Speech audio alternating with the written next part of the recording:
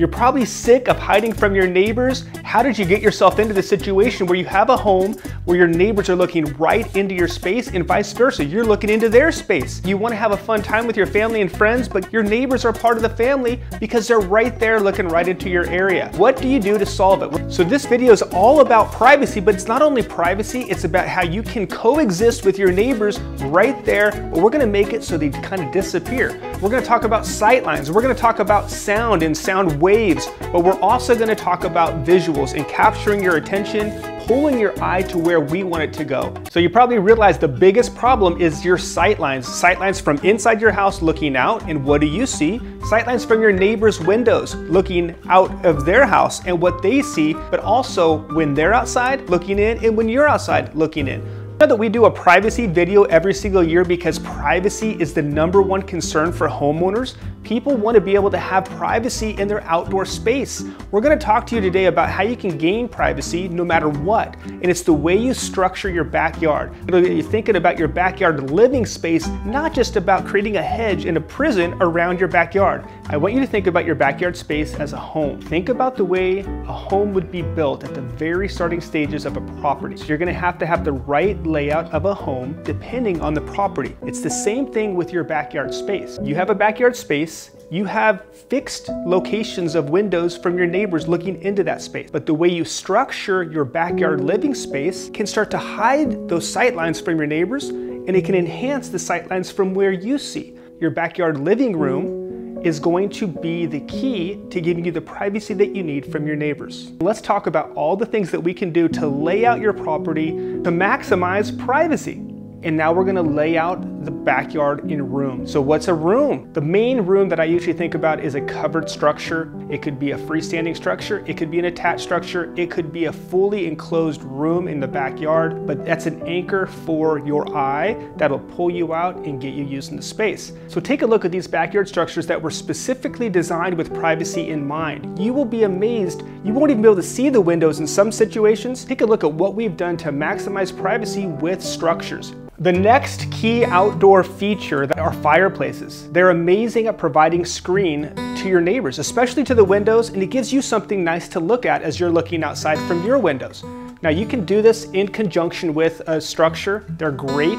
Post to post, you have the fireplace in the middle, and it provides a whole wall sometimes of privacy. But you could also just do the fireplace with the structure. That's great. You can even do the fireplace all by itself. Think about that, a strategically placed fireplace. In fact, in this situation, right outside of the neighbor's side window, and it looks right out to the fireplace. You got the beautiful arbor on either side, another privacy feature with a living wall, and it totally blocks the sight lines from the neighbor right behind that fireplace. So fireplaces can be an amazing privacy feature that you might not have ever thought about. Okay, now let's talk about outdoor kitchens for privacy. They are great. Take a look at this job, in fact. Neighbors on either side, windows looking totally in from all spaces, but look at what they did. A beautiful side kitchen, totally blocked off the neighbor right next to them, and it gave them so much privacy. The reason I love this is because it's great from both sides. The neighbor gets a beautiful wall to look at, but the homeowner gets a beautiful kitchen to look at, but it also does a great job of buffering the sound from the neighbor that is literally feet away. Now, kitchens can also be used in structures. Take a look at these jobs here. You have the kitchen as the highlight, but you can put a little wall behind it, and now you have that ability to block off all the sight lines from your neighbors, but also give them a nice feature to look at from their side. Another great option is a sunken area. Now, I've used this a lot recently in neighborhoods that have decks. So if you can imagine somebody up on a deck looking right into your space, you can't really escape that, right? But you can if you go down into your sunken area.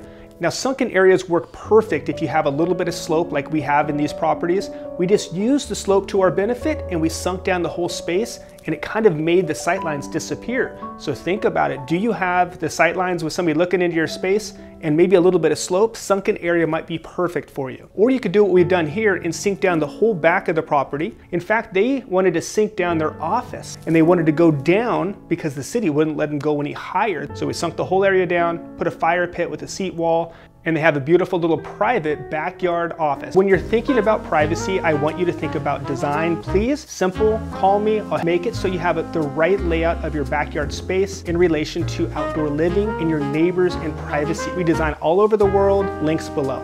privacy feature that I use in every backyard space are privacy screens, and there's so many different shapes and sizes of these. There's wood privacy, there's metal privacy, there is even shade cell privacy, and you could even do planting privacy. But the main thing to think about is just the sightlines from your neighbors, the proximity. Are you close? Are you looking into a deck? Put a privacy screen up in that spot like we've done here. Now take a look at this job. You have a beautiful destination with this gym, but on either side of that, we did a privacy feature. You even did it right up against the house because you don't want to see the sightlines as you're looking at the side of the house. So it's all about sightlines. The other side was an apartment, and you've made both of those go away with doing a simple privacy screen. Take a look at what we've done with some of these metal privacy options. They really can just make a neighbor go away, put them where they're needed. And look at what we've done here, the sightline from the hot tub, put a privacy feature, and it gives you that privacy that you need inside your hot tub. And another little trick that I love is umbrellas. Umbrellas strategically placed to protect those sightlines are amazing. Same thing can be said about shade sails.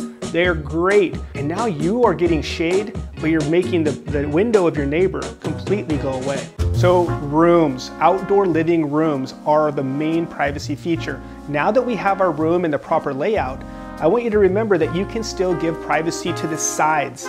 So if you have a neighbor over this way and it's not necessarily protecting the backside, but you can put one of these E-Zip shade solutions. Now they do also a wonderful job with privacy. Look at this. One touch of a button and you have instant privacy in your space. So remember that as an enhanced privacy feature on the side of your structure. Now we could take advantage of some of the softening that we have with plants. Plants and hedges are amazing privacy features, and I want you to think about that. They're important. You don't necessarily have to have a whole hedge, even though they're wonderful, but you can do strategically placed plants right in sightlines of windows that'll give you that privacy that you need from the neighbor's window. And don't forget about living walls in vines. That's another great privacy feature. It doesn't even have to be on a solid privacy screen. You could just do wires on posts with plants growing up it. It'll give you that enhanced privacy from your neighbors. Okay, another part of outdoor living is sound. Sound privacy is important. It might be a neighborhood, it might be a city, you might be next to a busy road and you need a little bit of sound buffering. So there's many ways to buffer that sound. One of my favorites and one of the classics are a water feature, and there's lots of different water feature styles that you could use. You could use the flower pot, very common. I use it and love it. You can use a traditional stream style with a pond. They're great. It's gonna really drown out some of that city noise or road noise next to you. And then of course you have more of a fountain style or a pond style water feature. All of these do great with sound buffering. Another great sound buffering item are speakers. Landscape speakers properly installed are amazing. You point them towards the house and it echoes from the house back to the space.